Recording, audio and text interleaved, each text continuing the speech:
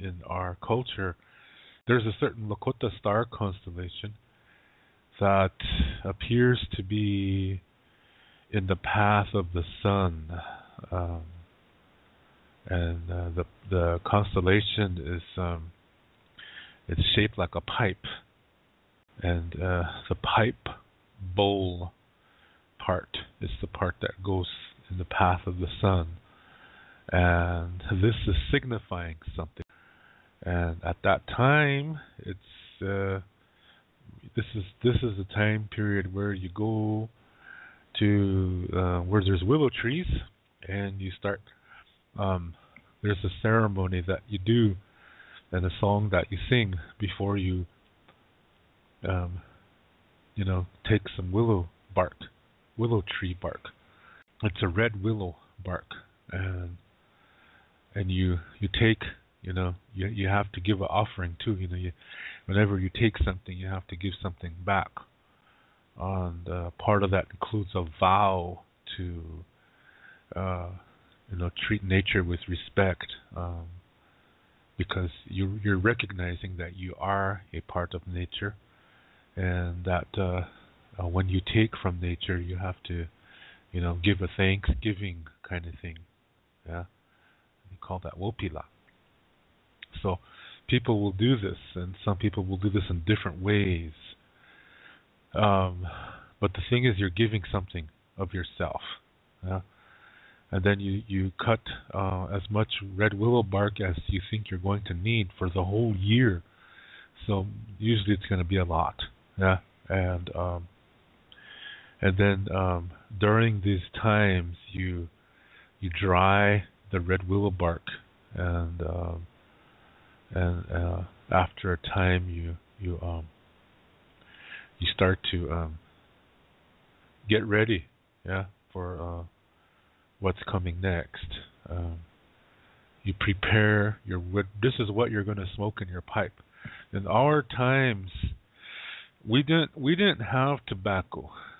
And we didn't use tobacco in our pipes because, for one thing, the tobacco plants don't grow in South Dakota. That grows in North Carolina, around the East Coast, and we didn't smoke that. Yeah, we used this red willow stuff, and so this is what's going to go in your pipes. We don't use tobacco. We don't use Marlboros, and because some people do that today. Yeah, they buy Marlboro cigarettes, and then they take off the wrapping, so there's just that tobacco. Then they put that in the pipe, mix it with red willow. This is not proper. This is really not proper because that's not healthy. Yeah, Marlboro is not healthy. So but that's what people do today. You just don't walk around, like how today people just, smoke cigarettes at the drop of a dime, yeah, like every other 10-minute interval, they got a new cigarette in their mouth, and they're going through 3-4 packs of cigarettes a day. Gee, many crackers, that's a lot of money, yeah. Holy man. So this is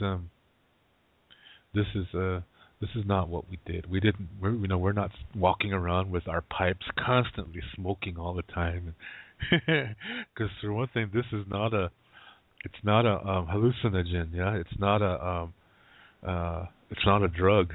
It's only done at, like, say, relaxation time, meetings, and ceremonial. And so sometimes people will have a different pipe for each different of these 3 occasions, or sometimes people will just use the same pipe, but they'll use it differently in the 3 different occasions. It just depends. Everybody has a different way, but you have three different situations, and like I said, it's not something where people are walking around, all day long smoking their pipes, and there's no marijuana in there. There's no peyote. There's no drugs of any kind of hallucinogenic nature in those pipes. It's red willow bark, and it's not done to get high or anything like that. So if you hear of somebody doing that, that's not traditional at all, and this is actually an abomination of those plants. Yeah, that's using those plants in an unhealthy way. That's another story. Anyway, so this time of the year they're doing this, and gathering all their red willow that they're going to use for the year until next year. And you see, some of this is not going to be smoked. And sometimes people will give tobacco offerings. Now, this really not. It's not. It's. I shouldn't say that because it's not really tobacco. Yeah, it's Cansasa. This is red willow bark, and they put this in like little bags, and sometimes that's used to, for parts of prayers, or it might be used for, what do you call it, as a Thanksgiving thing, or sometimes when you want to ask somebody for advice, a special kind of advice. You take a small bag of this Cansasa and you give it to them. That is called Opagi. When somebody asks you for help, and then if you make an agreement using this Opagi, that means you have to do what you say you're going to do, whatever it is. I'll give you an example of how somebody used this and didn't live up to their word. Yeah, there's a tribal councilman from where I live on Shan River Sioux Reservation, and he represented our district, and he's kind of a musician. He knew I had a recording studio, and so he wanted me to do some music tracks to 4 of his songs, and then he was just going to come in and do the guitar work and sing. Okay. But what I did is I put everything down and just played it for him as a reference. And I said, don't worry about the guitar parts. We said, we'll erase that. We'll put you in there instead. I said, because I'm just showing this to you for reference. And he really liked it. Anyway, I'm jumping the gun here. Before that, he came to my house and he gave me some tobacco. And then he said, this is Opagi. He said, I have a special question, a special request for you. So I said, okay. So I took the tobacco, and then we sat and talked, and he gave me a cassette tape of a rough draft of his songs, and I said, okay. I said, and he said, how much is this gonna cost? And I said, well, it depends on how long it's going to take me to do it. I said, I just, I charge a certain amount per hour, and then plus the tape is going to cost money, and, the engineering and stuff, that's going to all cost. And he said, okay, don't worry. I said, I can pay for it. So I said, okay. So it so happened that, his songs were so short that I got done really fast. And I wasn't dragging it out either. I wanted to do a good job for this guy, and I got done quick. So I called him up. We set an appointment, and he listened to it, and then he really liked it. Yeah, and he said, okay. So when can I come in and sing? He said, and I said, well, I prefer that you would pay me first, so this way I know this is going to happen, because. I said, if you just come in and do the recording and then take off with the recordings and say you're going to pay me later, how do I know you're really going to pay me? No problem, he said. And he's a tribal councilman. 10 years ago, these guys made like $50,000 a year. Okay? That's a lot of money.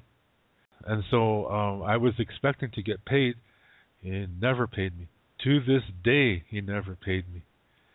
And but I never took him in the studio either, yeah, because I knew this. I kind of knew this was going to happen, because this is how tribal politicians are. They're just the same as politicians everywhere in this Western world. Tribal government is not traditional whatsoever. Our traditional governments were wiped out in 1924 when Washington, D.C. Issued this act saying we no longer recognize the traditional leaders. And instead, we have this new government that we're going to give to all the tribes. And if you accept it, we'll help you quicker. If you don't accept it, then maybe we won't help you. So this pushed the tribes into the corner, so to speak.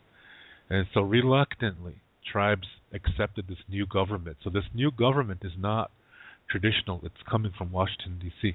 And this new government, what it essentially does is it divides the tribe into two opposing factions. And look at that. That's a duality. Yeah. And so it's turned families against each other. It's turned people who call themselves full-bloods against those who are not full-bloods. And it just caused friction. If our leaders from our ancient times could come back and see this, I think that's the first thing they would do, is get rid of the tribal council, because they're going against their own people. They are not serving the people. They're going against them.